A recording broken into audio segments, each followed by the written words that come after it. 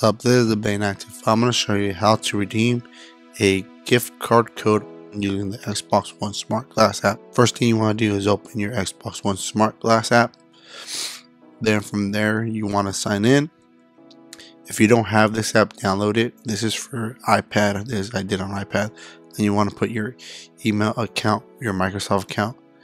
Then you sign in, then you press Let's Play. From Let's Play, you'll sign into your account, and from your account you go to the little store bag or the little store icon right here, and you click it.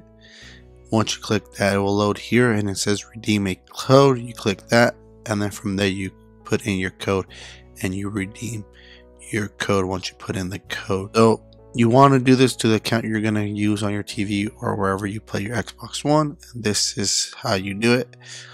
So if this helped you guys, please like and subscribe for more. This is how to redeem a code or gift card on your Xbox One using your Xbox One Smart Glass app, and this is on the iPad.